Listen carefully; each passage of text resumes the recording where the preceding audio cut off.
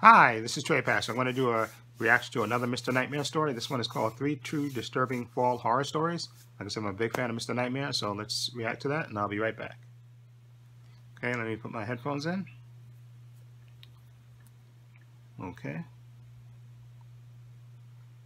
Okay, here we go, right? Now, go. Fall Horror Stories. Scarecrow, Story 1.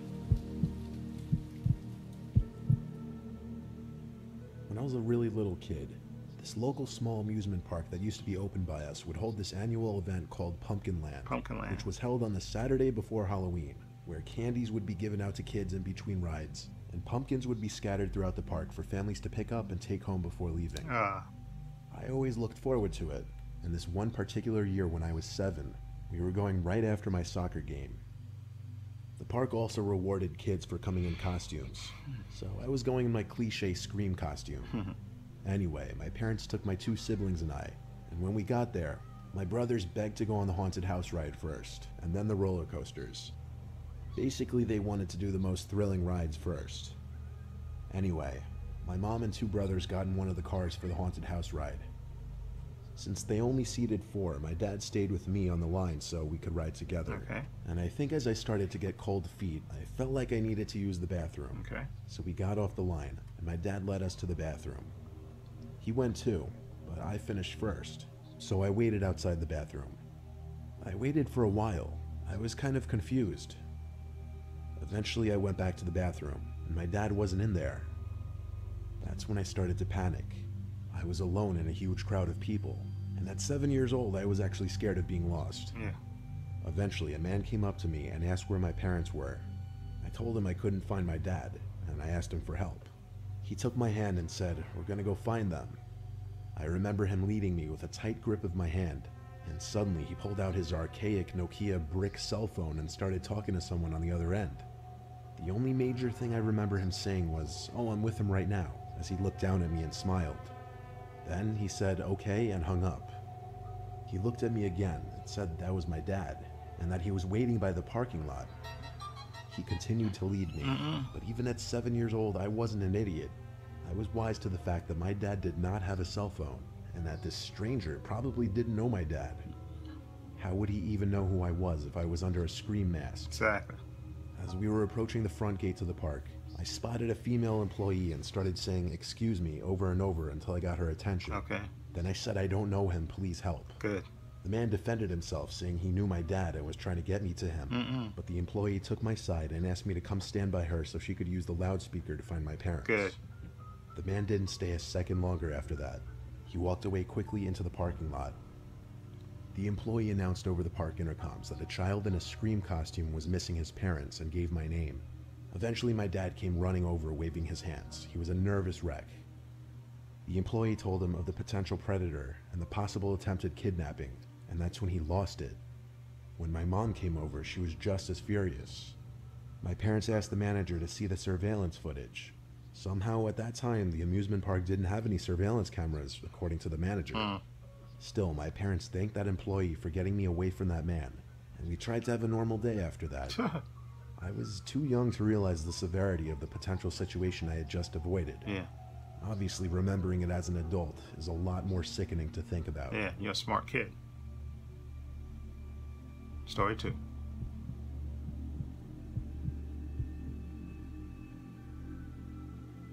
When my mom and stepdad went on their honeymoon, I wasn't trusted to watch the house for the week, so they sent me to my Uncle Ronnie's farm.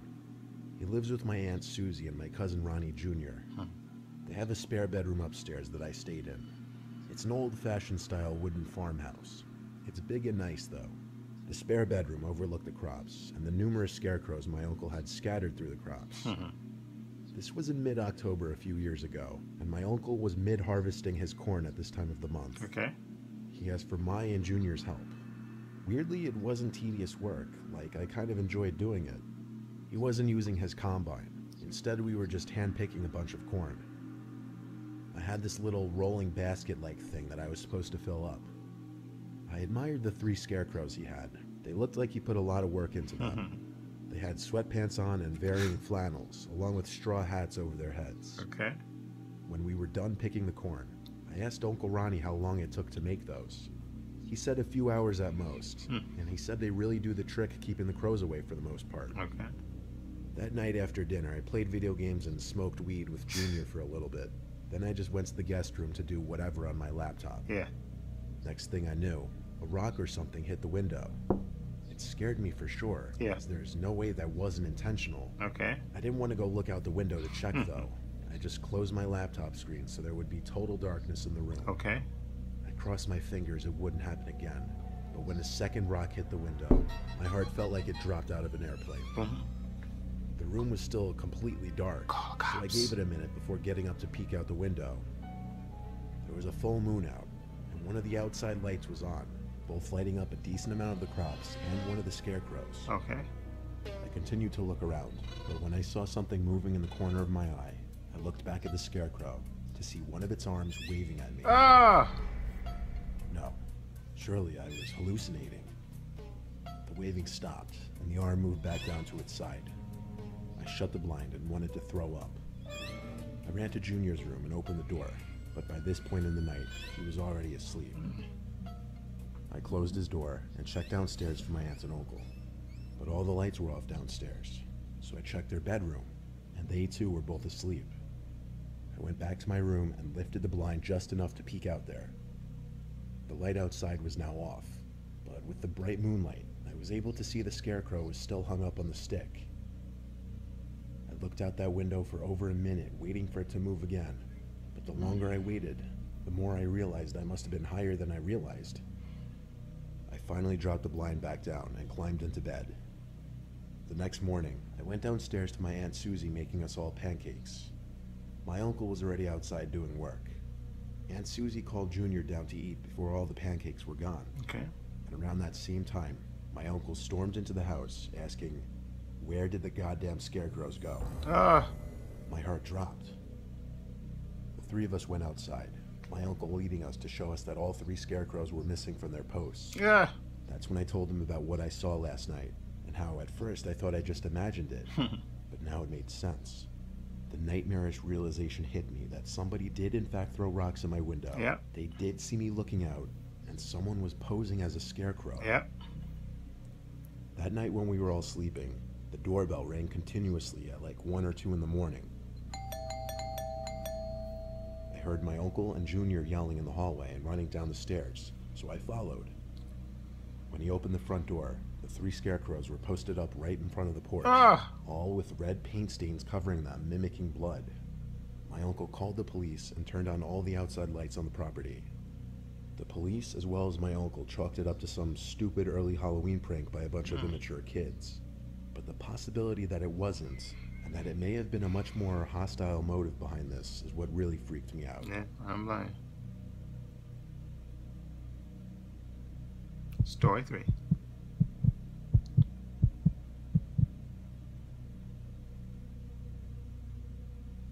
It was November. All the leaves were varying shades of yellow and orange. Okay. My favorite time of year to visit the countryside. Okay. I was with my girlfriend at her dad's upstate home, which was usually used as a summer home, but the 2 of us came up there to go camping in the nearby woods. Okay. The home had all the needed camping supplies, including the tent, so we parked there and took the camping stuff into the woods. Why? Just the experience of camping and sleeping in the woods, I guess. I've only been camping a few times in my life, but I liked camping in the fall because there's less bugs and of course you can't beat the foliage. We were camped out in a small circular clearing, just big enough for our tent and campfire. We sat around the fire for about an hour, eating and just talking. Okay. Then we went inside the tent. We kept the fire going as it made my girlfriend feel safer, and it added a bit of warmth. Besides the sound of the crackling fire, we eventually started hearing leaves crunching in the distance. My girlfriend and I looked at each other. She put her finger up to her lip. I could tell she was nervous. Fires usually repel wildlife from approaching, so as the crunching of the leaves got louder, it got more suspicious. The footsteps also sounded bipedal, like a human's footsteps. The crunches got louder until they stopped around the fire. Then we noticed the shadow outline of someone standing out there, and then they sat down on one of the chairs, but they didn't say a word. So I finally decided I was going to peek my head out and check. I looked out to the campfire, expecting to see someone sitting on one of the chairs, but there was no one out there. I got up on my legs to look around the campsite, into the trees and darkness. I didn't see anyone out there. My girlfriend was whispering something. It sounded like she was urgently trying to get my attention. Okay. So I crawled back inside, and she said, "What does he want?" I replied, "There's no one there." She replied, "What are you talking about? I see him in the chair right now." I looked at the wall of the tent and saw the shadow outline of the person still sitting in the chair by the fire. I realized that was impossible, though. I crawled back out of the tent to look one more time, and both the chairs were still empty. I went back inside and said to my girlfriend, "We need to go right now." She didn't ask questions. She got straight up, took my hand, and followed me out of the tent. Good. When she saw there was no one sitting in the chair, she screamed. I yelled at her to shut up, and I led us through the near total darkness in the direction back to the mobile home. While running, we heard this horrible groaning sound not too far away from us, and one single loud crash of a tree branch or something. This caused both of us to scream, "Oh shit," and run even faster. Good. How we found the property was by repeatedly pressing the car lock button until we finally heard the car horn. We went into the mobile home, locked the door, and hid under the covers in the safety of the bedroom. Yeah. Still, I didn't feel entirely safe being surrounded by nothing but woods in every direction. Exactly. And I was paranoid that whatever was out there followed us. I let my girlfriend sleep while I stayed up listening for sounds. I thought I heard a clicking or something from the front door to the home, but that might have been my paranoia playing tricks on me. I fell asleep eventually, and when we woke up, we went back for the tent and supplies, scared shitless while doing so. Nothing was moved except for the one chair we thought we saw the shadow sitting in. It was knocked over. Yeah. We hurried back to the car, drove home, and that was our last camping adventure. Exactly. Get out of the damn... Screw the camping, okay? That's just...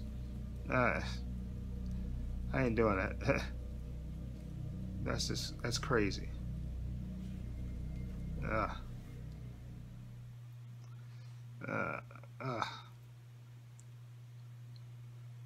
That's just insane. That is just truly insane. Okay, just truly. Okay. Now, that first story was freaky, but the kid was smart, okay? Yeah, he knows he got leading him out to the parking lot. Come on. And luckily he got the lady's attention at the front gate, okay? Because that could have ended really tragically. And I wonder where the father was. How come when you went to the bathroom you forgot about your son? That's insane. I know the mother was probably yelling at the father too. How the hell are you going to lose your son? It's just you and him. You go to the bathroom. You're supposed to keep your son in your sights. How you just let your son disappear? And it could have ended really tragically. Okay, so that's a good thing. Like I said, that kid was smart. Luckily he knew enough not to make a noise, a commotion, and get another adult's attention. Because that dude probably had bad intentions to leading you out by the parking lot. He probably got to throw you in a van and take off with you. Oof! Thank God you were smart enough to recognize that you had to make a noise and get another adult's attention. And that second story, that was just somebody messing with your uncle with the scarecrows and stuff. Come on, it's obvious. Somebody, probably one of the kids in the local town or something, know that you have those scarecrows in there, and they're being assholes and decide to play with the scarecrows and snatch the scarecrows and then put them in the front of your house. Come on, like I said, you should have told your uncle and had them call the cops first when you saw that thing waving. Obviously that was somebody, with the scarecrow, somebody obviously that took it down. So you should have called the cops, and the cops could have maybe even caught those guys that night. Okay, and then they try to be real funny and bring them back and leave them in front of the come on. That's insane. And the third story, I think he said, told your girlfriend to shut up. She starts screaming, says, "Shut up." Yeah, don't go out in the woods unless you got a gun. Don't go out into the woods, okay, to go camping unless you got a weapons with you, okay? Because you don't know what's out in the woods. Animals, human beings, psychopaths, and take a gun with you. Don't go camping by yourself with you and your girl without a weapon. I'm sorry. I think that's 101. When you go camping anywhere, you got to bring a weapon with you. Okay, you got a weapon, preferably gun. Okay, not a knife. So, because knife you have to get up on somebody to use it. A gun you can shoot at a distance. Okay, no, don't go camping. Exactly, because especially if you've never been camping, then you hear all these weird noises, or freak you out, and all that stuff. But don't go without a gun. Okay, that's just 101, camping 101. Okay, don't go camping anywhere, especially like I say, you've never been camping before, it's your first time or whatever. And no, you need a gun, you need a weapon, because come on, you ain't gonna take no chances. Anyway, let me know what you think of this story, Mr. Nightmare. That again, the first story was really the best to me. That was just obviously a pervert, a pedophile trying to take a young kid, so a young kid by itself. And I don't know what the father was thinking, how he missed his son, how he didn't wait for his son outside the bathroom. Come on, you both go in at the same time. Come on, you son go in the stall, and you go in the stall, and you wait for your son, or he goes to use an urinal, and you use the other urinal, and you keep your son in your line of sight at all times. That's your son, okay? I don't know what he was thinking, that he could lose his son. That's just, that's insane, okay? Anyway, again, I leave a link to Mr. Nightmare's channel in the description box so you can check it out for yourself. Also have links to my Facebook, my Twitter, my Instagram in the description box, as well as a link to my other channel, Paul Views and Opinions. Please check that out as well. And this is Trey Pastor saying so long and take care.